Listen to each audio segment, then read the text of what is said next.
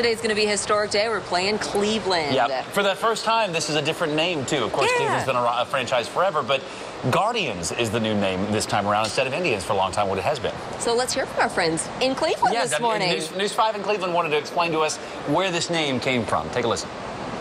Hello from Cleveland. I'm John Rutter, and our Cleveland Guardians are about to make history in your city as they take the field for the first time under the new name. The team wanted to connect with the city of Cleveland, honor our rich baseball past, and unite our community. But where does that new moniker come from? We can credit these guys, the Guardians of Transportation. The 43-foot-tall statues have stood on the Hope Memorial Bridge here in Cleveland for nearly 100 years. Standing in the shadow of the ballpark, you can see Progressive Field in the background. The Guardians are meant to symbolize the spirit of progress, and that lines up with dropping the name that has been deemed offensive and moving forward together.